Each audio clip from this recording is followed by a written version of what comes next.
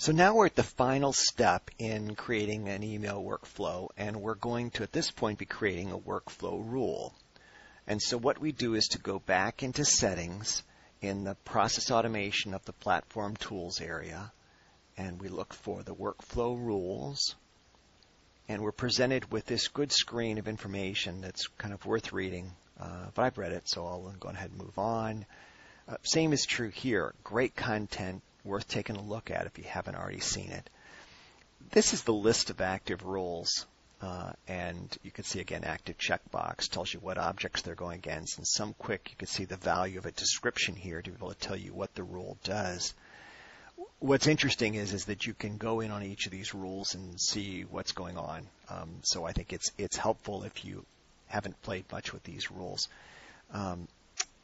So what we're going to do is we're going to be working on the contact object, because what we're going to be doing is creating the logic here is that we're if somebody signs a registration form and asks for let us know their required service and it's urgent, then we need to be able to help them quickly. So we're going to call this a test send report to urgent. Again, we should provide a good description, as I saw in the prior page. These criteria here are, again, worth evaluating. This is when you first create the record, anytime the record changes and meets the criteria. So if somebody edits and changes their record, or this evaluates every time it's edited. So again, you can pick and choose depending on specifically what you're trying to accomplish.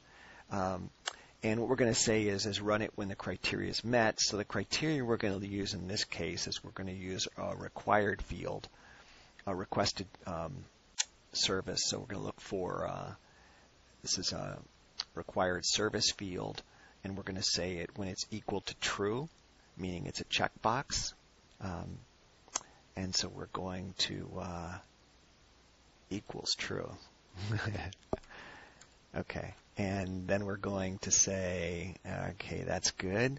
So we're going to save that. And then we're presented with the workflow actions that we want to be taking. And in this case, we're saying the workflow action we want to use is we could create new things here, but the idea is to be able to use those that we've already created. So we're going to see, we're in the task area. We actually want to be in the email alert area, in which case that's where we get our Force 501 urgent. So we're able to say, great, add that and save it. We then have everything's active, and we say, do we want to add a time trigger? No, we're okay. So we're going to say done. And then we're going to take the last step and make sure that we've activated this rule. So now we have an active rule. So if we go to a contact and we say, okay, we've got this contact, and what we're going to do is we're going to look and make sure that we've got an email address that works, because that'll drive it. We're going to change the required service field and say we're actually going to make it required, and we're going to click Save. And then clicking on our inbox, we're able to see, yes, we do have an email had we in fact been registering. So what you would see is, again, a subject line that's personalized and a message that's personalized. And all this has been done as part of a workflow rule.